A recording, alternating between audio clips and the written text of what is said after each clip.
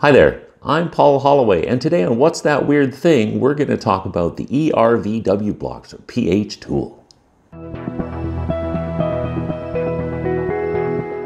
ERVW stands for Extended Range Variable Wall. There is a 3-block set for axial scanning, or scanning in the axial direction. Would be for inspection of, say, like pipe to pipe or pipe to flange welds.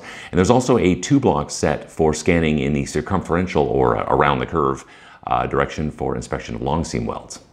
This is a concept that I came up with a number of years ago. I was on a job where there was some larger diameter pipe to be inspected and some smaller stuff. And then as the job went on, the goalpost moved. The client changed. They said, okay, instead of doing 16s, now we're going to drop some 12-inch on you. So we needed you to do some 12-inch. And you check the shop and that block is out with somebody else. Maybe it's at another end of the country. Somebody else has got it. Maybe it's gone missing.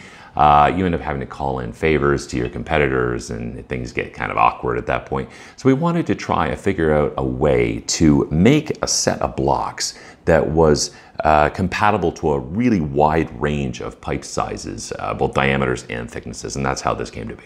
One of the first things that you'll notice is that these blocks have side drilled holes in them instead of notches. There is a notch block set available. We'd started out with notches in mind, but found out quickly that the rules for notch blocks are different, quite a bit different actually than for side drilled holes, and it was easier to start with the side drilled hole variant and then do the notch one later. The 3-block set replaces 24 standard calibration blocks. This is the largest one, it's the 12 to 20. And it has, as you can see, 4 different sections on it, and each one of those sections is a different thickness. The medium-sized block is the 6 to 10-inch block, and it has 3 different steps, and then there's a 3 to 5-inch block with 2 different steps. The weight of those standard blocks would be about 750 pounds. The weight of the 3 ERVW blocks is just 30 pounds. So some design features here.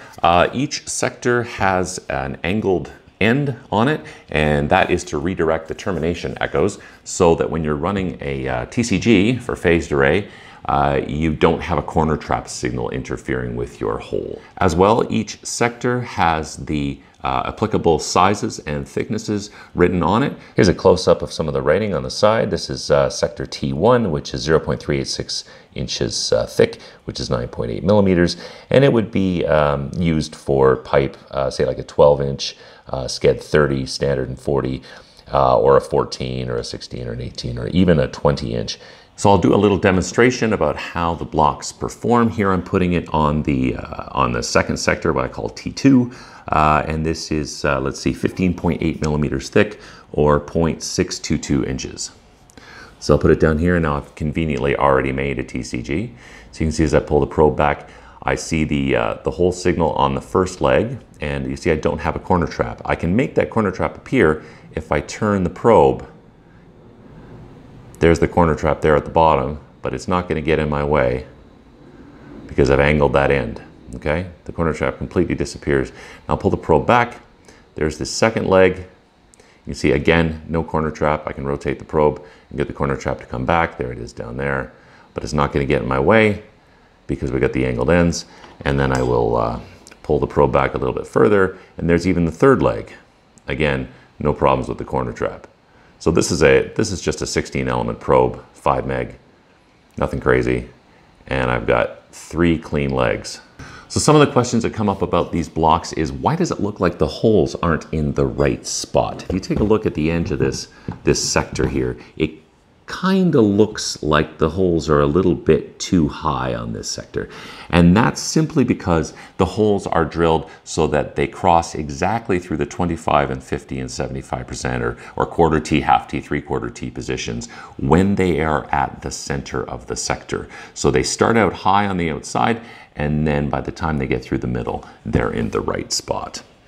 One of the other questions we get is, can I use them? Can I use a side drill hole block? And the answer is yes. The code actually says you can use the basic notch block or the alternate block. So the side drilled hole blocks are completely compliant as well.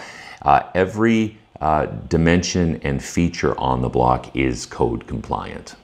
If you inspect the same sizes of pipe all the time, then an ERVW block set probably won't do much for you.